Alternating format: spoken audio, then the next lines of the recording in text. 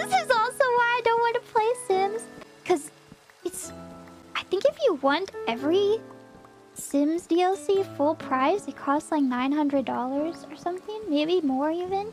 Which I have a lot of the Sims DLCs. I've bought them over many years, and most of them... No, I've like never bought a Sims expansion full price. But I think I have to like rebuy them. Because I can't show you guys my custom content. My mods folder, you can't see it. So I have to rebuy... I have to rebuy everything. Spicy mods.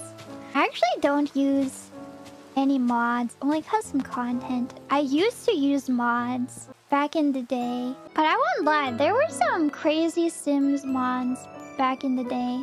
And I may have used them.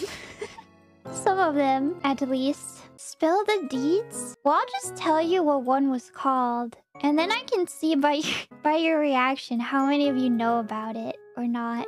Because the name on its own is innocuous enough. The OMG WTF BBQ. Gonna Google so fast? Don't Google it. Don't Google it. I actually didn't use that one. But that one is like the most infamous.